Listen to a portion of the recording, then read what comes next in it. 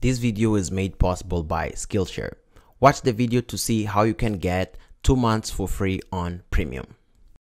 Hello beautiful people, welcome back to the channel. Well, first of all, thank you guys very much for 21,000 subscribers. From the bottom of my heart, thank you, thank you, thank you. On this video, I have something extremely special for you guys. A lot of you guys complained that we had our food app, but we only had the user side, meaning we were unable to add, edit, and delete products on our database. So this whole time I was building a second app, which is the restaurant's owner app, that will allow us to add, edit, and delete products on our database and see the changes being reflected on the end user application. If you are interested, stay tuned to this video and see you guys inside. Hello guys, as I was saying, this video was made possible by Skillshare. If you are unaware of what Skillshare is this online learning community where you can have classes on almost every single topic you can imagine, ranging from development, design, videography, photography, and so on. I personally use Skillshare to learn some of the stuff I create tutorials on. I took this Adobe XD course, and this is extremely useful when you want to improve your app design skills. Even if you are doing web apps, this is useful still. So guys, waste no more time, because the first 1,000 people to sign up using the link in the description section below are going to get 2 months for free on premium, and then you will be paying less than $10 a month for the yearly subscription.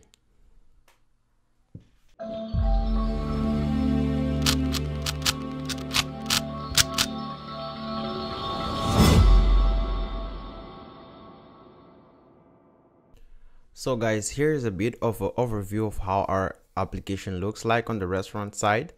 Obviously we have the sign in and register options. And now we can attempt to do a login. But first of all, let's start with some wrong credentials and see how the application behaves. It detects that it's wrong, and when we use the correct ones, here we have it. And this is our mini dashboard, how it looks like, and the information we will be getting from the main dashboard of the restaurant user. And on our drawer, we are going to have these fields: the home, my restaurant, orders, products, and logout. We can click on this button to attempt to add a product. We can define if a product is a featured product or not, which is a very interesting feature here. We can add images to our product from the gallery, or we can take a photo. Let's attempt to add an image from our camera. And again, you can see here I'm taking a photo of my computer or the things I'm coding. We can take a photo of that, click on OK to continue, and there we have the image selected, which is quite interesting as well. And we can take another picture if you want. Just click on change picture and take a second one, and if you have a look on our app, the image is going to be changed, which is impressive, a very good feature. When we click on orders, we can have a bit of information on the orders that were done. When we click on products, we can have the list of all of products belonging to this particular restaurant, right? On the user side of the app, we did this change where when we don't have the restaurant image set, we will basically have this icon with the table and simulating a restaurant, right? What we can do here is try to add some products to the cart, the user cart, and then we will see how the changes are going to be reflected on our restaurant side of the application. So we are going to check out now, do a basic user checkout on the user side of the application. And we can go on my orders on the user side of the application to see that we actually did perform the order, and we have here that the order is complete on our database, which is awesome. Now we go back to our restaurant side of the app, and if you see now on the orders we have 2, basically meaning that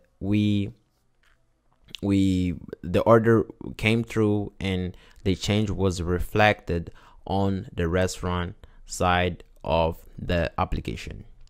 And I don't know if you guys are able to see, but the number on our total sales change as well. Let's try to add a new product from our gallery. Let me just select a good picture. Sorry for my images here since I'm using my real device, but nevertheless, let's select this pizza image, and now we want it to be featured in Italian. We'll just put pizza as the name, right?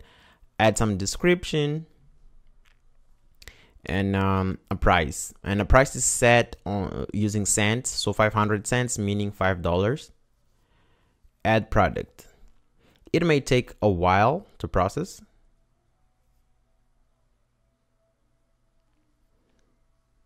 Good. The processing was completed. And now if we see on our products, now we have 2 products, which is the American burger and the pizza, right? And again, these changes are going to be reflected on the user side of the application. Even if we click on products, we can have the total amount of the total number of products we have. Thank you.